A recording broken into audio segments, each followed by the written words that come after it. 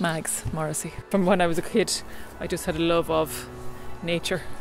The idea was to do something with a natural heritage theme, and then we decided to join the two of them together to have natural and the built heritage in one trail, just kind of to show people what Thomastown has to offer on that side of it. So we just picked some archaeology that kind of worked with a nice ecology route as well. Bob Wims. A lot of trout fishing here now. Trout fishing is still good. As you can see, it's a lot of fast flowy water. The other nice thing about this, we have a plague of dace at the mobile for the last couple of years.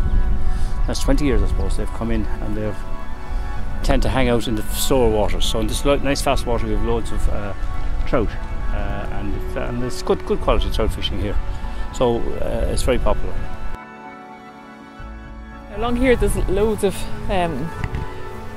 vegetation on the bank.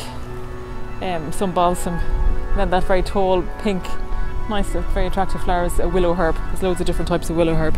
Of course, you have loads of nettles as well.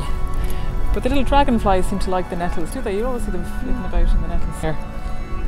There's bindweed, which is a very attractive white flower that creeps up on things. Not very popular with gardeners, but it does look nice, I suppose. There's another lovely purple flower, another very tall purple flower called a purple loosestrife, which is very attractive. So on this stretch there's lots of pinks actually. Lots of pinks and purples.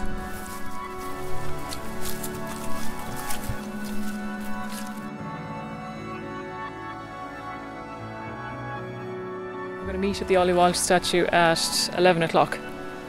Everybody would need a pair of strong shoes and a raincoat just in case. And we'll walk from there up to the GA ground, have a look at the Thomple first. There's some nice, Oscar will talk about the archaeology there, and then down to Grennan Castle onto the river, and then walk along the riverbank into the wood, do kind of a little loop in the wood, and then back the way we came.